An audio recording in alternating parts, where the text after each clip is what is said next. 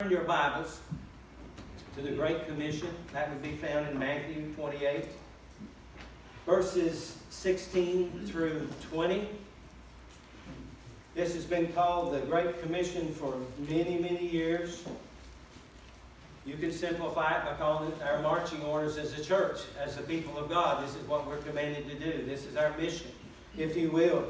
And we will pick up in verse 16, where Jesus has just risen from the grave in resurrection power. He's met with the disciples some. And then he meets with them again in verse 16. It says, "Then the 11 disciples went away into Galilee, into a mountain where Jesus had appointed them. And when they saw Jesus, they worshipped him, but some doubted. And a little bit later, Jesus came and he spake unto them, saying, All power, all authority is given unto me in heaven and in earth. Go ye therefore and teach," literally, make disciples of all nations, baptizing them in the name of the Father, and of the Son, and of the Holy Spirit, teaching them to observe all the things whatsoever I have commanded you. And I am with you always, even unto the end of the world, the end of the age. Amen. Amen. May the Lord add His blessing to the reading of His Word. Now, when Jesus was raised from the grave in resurrection power, He continued to minister to His followers for over 40 days. The Scripture reveals 10 post-resurrection experiences. So Jesus continued to teach them. He continued to equip them. There is some things that He needed to deal with Peter and the other 10 with, and He dealt with those things. You remember Peter took a bunch and went fishing, and Jesus went out and met them on the beach. And He restored them and He blessed them. A little bit later, He met them in the mount in Galilee. And in 1 Corinthians chapter 15 and verse 6, it says that over 500 people were there. And they witnessed with their own eyes the resurrected, living Lord Jesus. And He continued to teach them, and He continued to minister to them. And so there was a great host of people in verse 16. And 1 Corinthians 15:6 reveals 500 people at one time who saw Jesus. But then, a little bit later, He spoke this passage. And right before He ascended back to heaven, Jesus gave them a commission. It's called the Great Commission. He gave them a responsibility as the people of God. This is literally our marching orders as a church. This is what we are about. Yes, we're here to worship. We're here to grow. We're here to grow as disciples. And as far as our mission and our purpose, it is to glorify God by reaching other people with the gospel of Jesus Christ. Amen? Amen. And so we need to renew this commission this morning. We need to review it and see what the Lord has to say to us and challenge us a little bit. First, we are to go forth. Say that with me. To go forth. He says in verse 18, "And Jesus came and spake unto them, saying, All power, all authority is given unto me in heaven and in earth. Go ye therefore." Anytime you have a therefore, you need to ask the question, what is therefore, therefore? What is the therefore, therefore? Well, therefore refers to what came before. What came before the words therefore in this context? Jesus made this statement. And Jesus came and spake unto them, saying, All power, all authority is given unto me in heaven and in earth.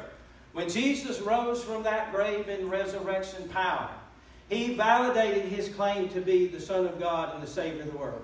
He finished the mission and the work that God gave Him to do in providing salvation for mankind. And on the basis that He has finished that work, on the basis that He is the Son of God, on the basis there is a provision in place so that humanity can be saved if they choose to be saved, on that basis, He said, all power and authority has been given unto me. And now I am delegating some of that power to you. I am commissioning you and giving some of that power and authority to you for you to go forth. The question is where are they to go? What does your text say? It says that you are to go therefore unto the nations. You are to go into all the people groups of the world. Red, yellow, black, or white, we are all precious in God's sight. 2 Peter 2:9, or 2 Peter 2:9, 2 Peter 3:19 says, it is not God's will that any of us should perish, but all should come to repentance and faith in Jesus Christ. Amen. And so, God wants us to go. Go to the nations. Go to your family members. Go to your relatives. Go to your friends. Go where you have a hearing among people. Everybody won't receive you, but many people will. And we are to go and tell them about the glorious gospel of Jesus Christ. Amen? Amen. If you go to the book of Genesis, the first book of the Bible, the Old Testament, and you make your way through all the way to the book of Revelation, you will discover this simple thought, that God and His people are a going people. We are a going people. God told Abraham to go in Genesis chapter 12. He told Abraham, I want you to leave your father and your father's house. And I want you to leave your land. And I want you to go to a place where I'm going to point out to you a little bit later. And the book of Hebrews tells us that Abraham went out, not knowing where he went, but he became obedient to the call of God to go. And he eventually wound up in the promised land of Canaan for the people of God. Amen? Amen. We have Moses, who comes a little bit later. God met him in a burning bush experience. And God told Moses, I want you to go to Egypt and deliver my people from Egyptian bondage. I want you to bring them out in power. Well, Moses struggled with that call for a good while, but he finally surrendered to it, and he went to Egypt, he and his brother, and they brought the people of God out in victory and in power. God turned to His Son, Jesus, in heaven and said, I want you to go save my people from their sin. And God sent forth His Son, made of a woman, born under the law, to redeem those who are under the curse of the law, that we might receive the adoption of sons in Jesus Christ, that we might be forgiven. In John 20:21, Jesus said, as my Father has sent me, so send I you. Our mission is to go and to share with others what Jesus can do for them, and saving them from the penalty of their sin, and delivering them from the power, the grip, and the force of sin in their life. Amen? Amen. So as we review the commission, our marching orders, we are to simply go forth. And sometimes that means to the person that's in their family. Sometimes that means next door. Sometimes it might be a relative. But we are to go. Amen. There is a cute little Disney movie called The Incredibles. Anybody ever seen it? I've seen it 4 or 5 times when my grandchildren are a lot younger. We used to watch this all the time. This was a family here that had incredible abilities and power. They had incredible abilities and power. And they were a crime-fighting family. And they went around trying to save people from evil and trying to save people from destruction. They were a crime-fighting family. Do you know, in a similar way, the people of God are a sin-fighting family? That's right. We have been given an incredible gift in forgiveness. We have been given an incredible power in Jesus Christ through the power of the Holy Spirit to deliver us from the power, the grip, and the force of sin.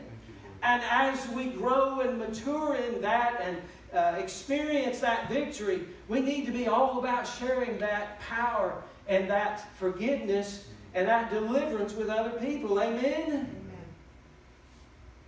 We need to be delivered from the penalty of our sins. And when we pray and we ask Jesus to come into our heart and our lives, and we mean it, and we humble ourselves, and we turn from our sin and our sin, He will immediately deliver us from the penalty of our sins. He will declare us justified in the sight of God through what Christ has done for us. But He will also deliver us from the power, the grip, and the force of sin in our lives. But that is a process. As you grow in His grace and grow in His power, He delivers us more and more. We may not be like these incredibles, but we are instruments of righteousness for God. And did you know that the New Testament even used those words to describe us and what has happened to us? He says in Romans 6:13, "Neither yield ye your members as instruments of righteousness unto sin, but yield yourselves unto God as those who are alive from the dead, and your members as instruments of righteousness unto God." God can use us as instruments of righteousness to share the good news of the gospel with other people and see that they're forgiven for their sins, but also help them be delivered from the power, the grip, and the force of sin in their lives. Hallelujah. Some people need more help than others about that deliverance business. And there's whole ministries. This brother right over here heads up a ministry and is a part of the ministry for addictions. There's people all over this place who have been delivered from all kinds of issues, drugs, alcohol, and many other things. But it's because of the power of Jesus Christ and the power of the Holy Spirit in our lives. Amen? Amen. We need to go forth. As my Father has sent me, so send I you. Are we going? Next, we're to make disciples. We're to make disciples. Look at your text again. He says, "Go ye therefore and teach." Your translation may have "make disciples." The word teach means make disciples of all nations, baptizing them in the name of the Father and of the Son and of the Holy Spirit. The word teach in the word study is defined as to be a disciple or follower of another's doctrine. And in this context, who is the person that we are going to follow? Who is the person that we're going to try to emulate and be like? Who is it? Jesus. It's Jesus. And He said not only to learn, but to become attached to one's teacher, Jesus, and to become His follower in doctrine and in conduct. A New Testament disciple has been given. Once you're saved, you have been given the passion and the desire to be like Jesus. But you also have been given the power to become like Jesus. Amen. Not just to have the desire and the passion to be like Jesus, but the power through the Holy Spirit to be like Jesus. Amen? Amen. We have been given the power to experience a complete transformation. You remember 2 Corinthians 5:17 that says, if any man is in Christ, he's a new what? He's a new creation. He becomes a new creature, a new creation in Jesus Christ. His sins are forgiven. He is justified, declared righteous in the sight of God because of what Jesus did for him on the cross. And if that person receives Jesus in their heart and their life, they're justified. They become a new creation. That's instantaneous. The penalty of your sin is paid for. But what does the rest of the verse say? If any man is in Christ, he becomes a what? A new creation. Old things pass away. Behold, all things become new. That is the process of growing and maturing in Christ. The Bible calls it sanctification. But the point being that the gospel, when we receive the gospel of Jesus Christ, it is a complete transformation. We get the whole thing. Be like Him, have the power to be like Him. Amen? Amen. Now, a question that we need to ask ourselves in becoming a disciple of Jesus Christ and having a relationship with Jesus Christ, it's more than up here in your head. You got to receive Jesus in your heart. You got to have that relationship with Him. But what is the first step in becoming a disciple? You got to be saved. The first step in becoming a disciple of Jesus Christ is we have to be saved. You say, how do we do that? I'm glad you asked that. Here's a prayer of salvation. Dear Lord Jesus, I know that I am sinful and I need your forgiveness. Do you understand that you are a sinner? The Bible says that all of us have sinned. All of us, including the preacher. Including me. Sometimes especially me. All of us have sinned and come short of what God demands and expects. Sin is anything that we think, say, or do that is against God's Word and God's will. Man, I've sinned a bunch. I've sinned a ton. We're all sinners. Do I realize that? And when the Lord begins to call you unto Himself, the weight of your sin will become heavier and heavier and heavier, because you have the knowledge that you are separated from God. You're on the wrong side of this thing. And your sin is against God. And the penalty and the weight of your sin is upon you. It is tangible. You feel it.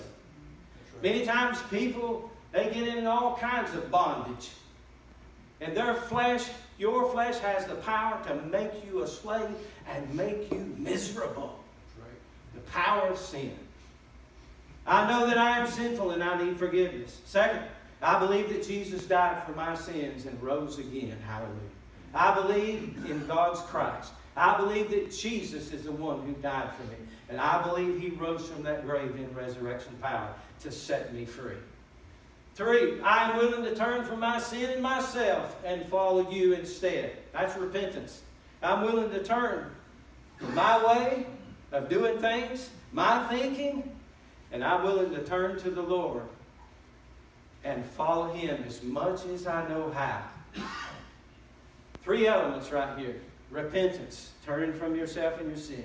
Faith in what Jesus did for me on the cross to save me and through the power of the resurrection. Surrender. I'm willing to come to an altar or someplace and humble myself before the Lord and ask Him to forgive me of all my sins and come into my heart and my life and clean me up and give me a clean heart like these kids are talking about. And be saved and born again. Instantly you will be forgiven. Your sin debt will be paid for through what Christ did for you on the cross. Instantly you will be delivered from the penalty of sin, and then you start that process of being delivered from the grip, the power, force of your sin as you learn to walk with Jesus Christ. Amen? Amen. But the rub comes, are we willing to humble ourselves and pray this prayer? We have prayer cards down here in the basket to guide people in their prayers, but it's the heart. Amen? How many of you understand out there? You know what I'm saying? All right. So the first step in becoming a disciple is being saved, being born again. It's another term the New Testament uses. Now, years ago there was a ministry called Promise Keepers. And many of us went to the Promise Keepers together. Went to stadiums. We went to the Thunderdome in Tampa. We went to the TD Waterhouse Center. Went to the Mercedes Center in Atlanta. Over 50,000 men worshiping God together. And the gospel being preached. And tons of people being saved. Men being saved. They had small groups that they call small groups. And they had men called Promise Keepers Point Man Training. And this is what they discovered in their Point Man Training. 10% of people will change when they hear the truth. 10% will never change if Jesus is standing right before them and wooing them that they never change. Because some people just like that. 80% will only change in the context of relationship. What did they discover? They discovered New Testament Christianity. Honey, you don't get saved unless you enter into a relationship with Jesus Christ. You don't get your sins forgiven unless you enter into a relationship with Jesus Christ. You don't get delivered from the power, the grip, and force of sin until you enter into a relationship with Jesus Christ. New Testament Christianity is not a fire insurance policy against hell. It's a relationship with God's Son, Jesus Christ. I talk to Him every day, and He talks to me. Amen? Amen. We're not called to make church members. That's right. Our commission is to make disciples who are in a real relationship with Jesus, learning and growing, struggling at times, yes, but overcoming the power and the grip of force of sin and learning to walk in victory in Jesus. Amen? Amen. Amen. So, We are called, commissioned to go forth. We're called to make disciples. Third, we're called to teach truth. To teach truth. Verse 20. Teaching them to observe all things. This is Jesus. Teaching them to observe all the things whatsoever I have commanded you. And lo, I am with you always, even unto the end of the world, or end of the age. Amen. We are commanded to teach the words of Jesus. We're commanded to teach the Scriptures. That's what we're to teach. We're to share that with others. Why are we to share the words of Jesus and the words of Scripture?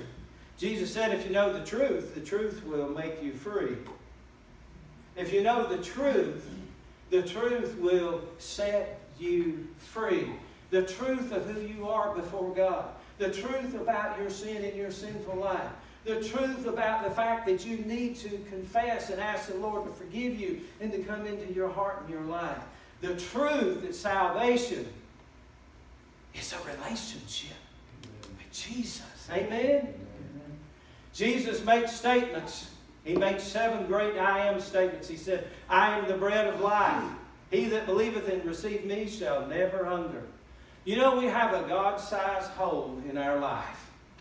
We have a void that can only be filled with God's provision, Jesus Christ. And when we receive Jesus Christ, the bread of life, He will satisfy our spiritual hunger in the name of Jesus and give us peace with God. Amen? He said, I am the light of the world. He that believeth in me and receiveth me shall not walk in darkness. Oh, our world is getting darker by the day. The spiritual deception, the spiritual darkness, the hatred, the upset, the anger, and so forth. I mean, you see that spiritual darkness everywhere. But as a believer, I don't have to receive that.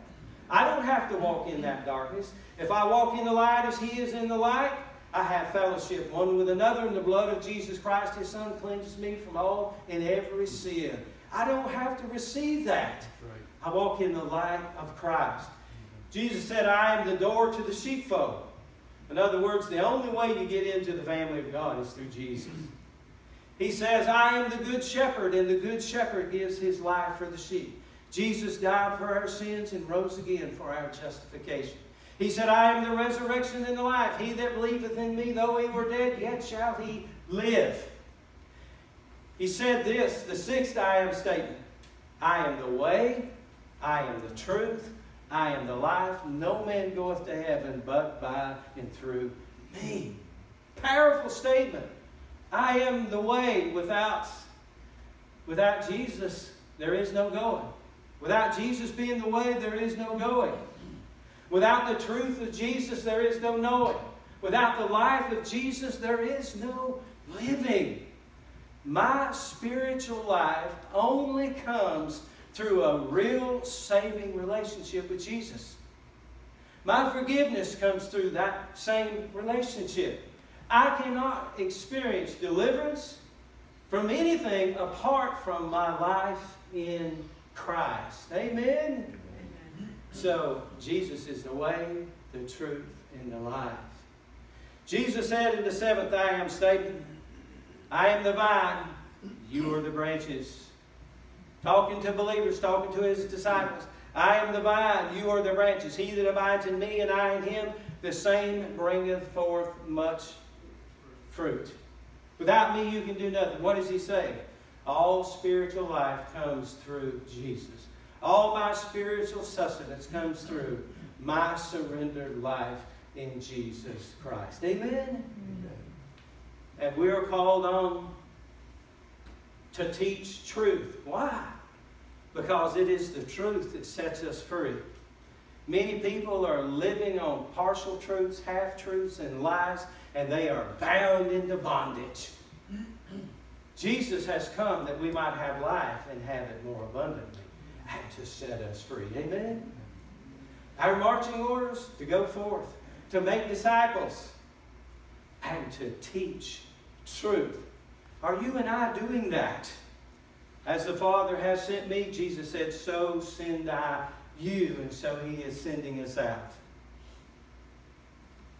Imagine this. let's imagine that Jesus ascends back to heaven. And when he gets there, he's surrounded by all of these angels. And let's imagine they ask him this question. Did you finish the Father's mission? What would Jesus say to that question? Did he finish the work that the Father sent him to do? Absolutely. Let's imagine that the angels ask him this question.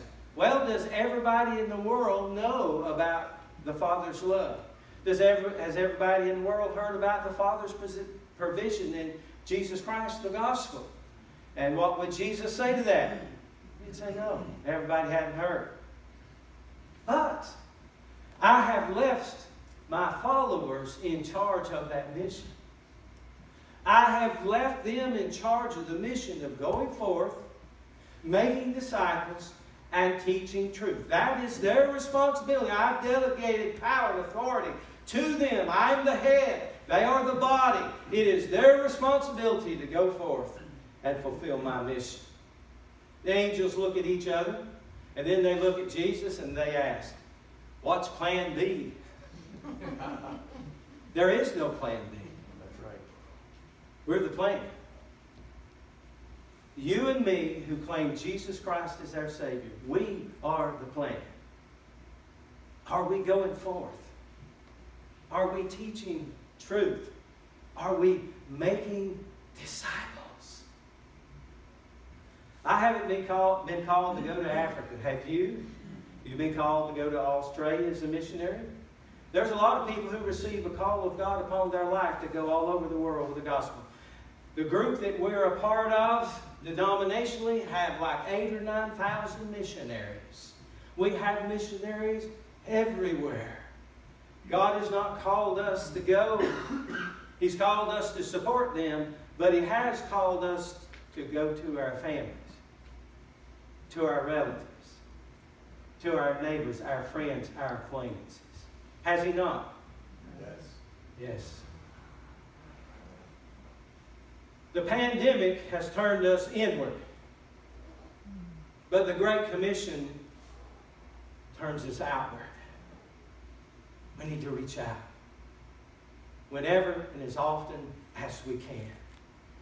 There's opportunities all around us, and we need to be sharing the power of the gospel to save people from their sin, but also deliver them from the power and the grip and force of sin in their lives. Amen? Amen. I confess I need to rededicate my life in this area. This pandemic has just upset everything and got us out of joint. And we need to get back to going and ministering. You may need to rededicate your life this morning as well as a believer. You may be here this morning and you need to receive Jesus Christ as your Savior. You say, how do I know if I'm ready? Glad you asked that. Do you know that you're sinful and you need forgiveness? Do you believe that Jesus died for your sins and rose again? Are you willing to turn from your sin and yourself as much as you know how and ask Jesus to come in your heart and your life and save you and forgive you? Are you willing to humble yourself and come to Jesus? Well, if you are, you be saved. I'm here at the front to help you. We have prayer cards. My wife is down front. We'll be willing to help you with that. But that's your decision. We're not asking you to become a church member. We're asking you to receive Jesus Christ as your Savior, okay? We're here to help you. Let's bow before the Lord.